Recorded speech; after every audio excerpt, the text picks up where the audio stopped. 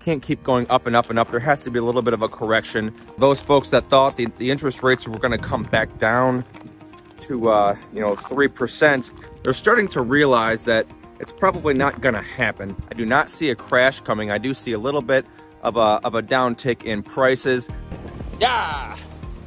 Hey guys, Jeff Brower here. I'm out here along Lake Erie. Wanted to talk a little bit about the housing market today, but also give you guys some views along the lake. I've been getting some questions from some people about whether or not I think it's a good time to buy or whether or not I think it's a good time to sell.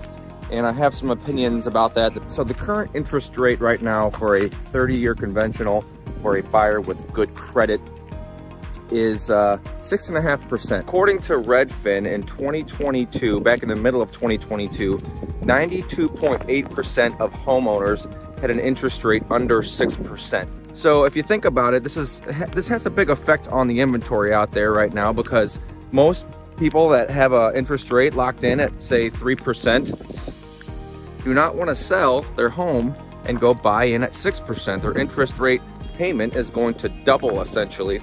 So it's causing a lot of people to hold on to their homes, not move, which has caused very, very low inventory levels.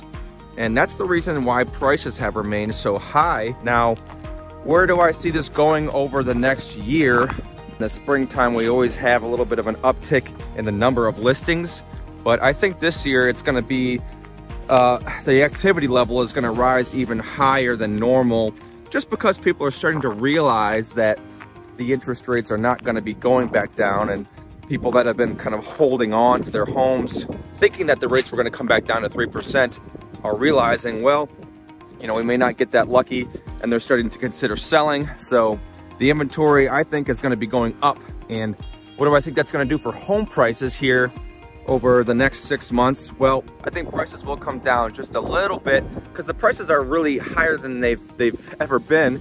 And it's just, it can't sustain for much longer. We can't keep going up and up and up. There has to be a little bit of a correction. So in my opinion, the prices are not going to crash. You have a lot of people saying, oh, it's going to crash.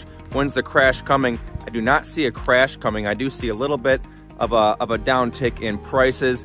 Show you guys here a little bit of the ice that's been forming on the coast here. Kind of some cool ice formations.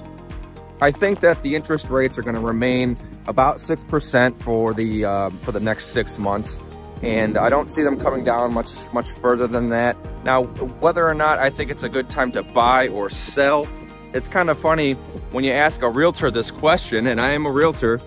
Every time you ask a realtor this question, you're going to hear them say, oh, it's a great time to buy because yada yada yada, and it's a great time to sell because of blah blah blah. Well, whenever I hear this, I kind of cringe, because it just oozes salesman. When someone's saying it's a good time to buy and it's a good time to sell, you can't really have both at the same time. So I understand why they do that in order to get the business. I'm out here trying to tell the truth to you guys, so you know what I'm thinking. And so what do I think? I think it's a good time to sell. I'm in contract to sell 2 of my properties, and I say that to illustrate that I put my money where my mouth is when I say I think it's a good time to sell. I'm going to show you guys here all these ducks. Thousands of them. And as soon as I come over this ridge, they're all going to take off. So I'm going to show you guys this a little bit here. I bet all the hunters out there are just going to be super jealous of this, but check this out. Yeah!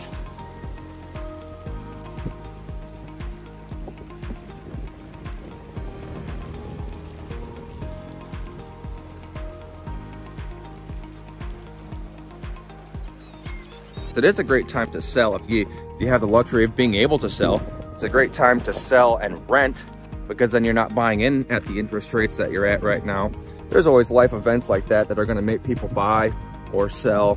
But if you're comfortable in your home and there's no real reason for you to sell, you're not going to move out of state or to a different location, you really have to think about these things and how much it's going to cost you versus staying where you're at. If you're locked in at 3%, and you have to, buy at 6, and if you're going to buy a similar price home in the same area, then that monthly payment is going to be a lot different. So it might not make sense to do that.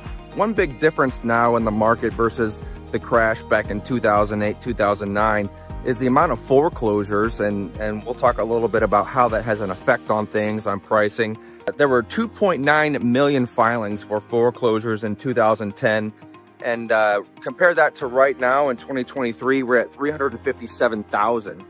So it's about a tenth of the number, and that has a lot to do with lending and you know, the rules for lending. Back in 2008, anyone that could fog a mirror was able to get a loan, and that caused a lot of issues, and you know, that helped to cause the crash. So right now the foreclosures are very low, also due to the moratorium. After COVID, certain lenders, they weren't able to foreclose. So we're gonna start to see those numbers tick up a little bit, but not nearly as much as they did in 2008, because lending has changed a lot.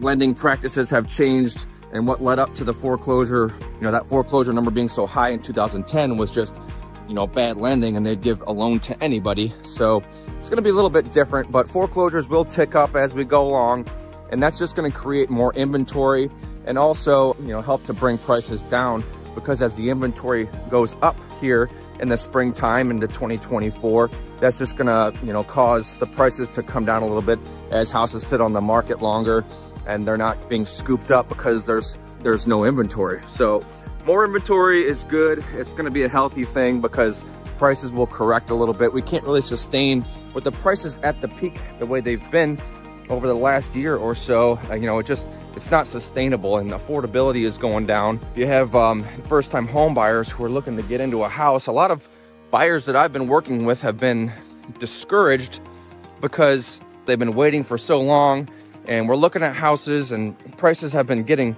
multiple bids, and I'm looking forward to a little bit of a correction to bring inventory levels back to where they were pre-pandemic. It's just gonna help to even things out, and it's gonna help with affordability overall. Hey, Tom. Good, how are you? Just enjoying the beautiful day out here.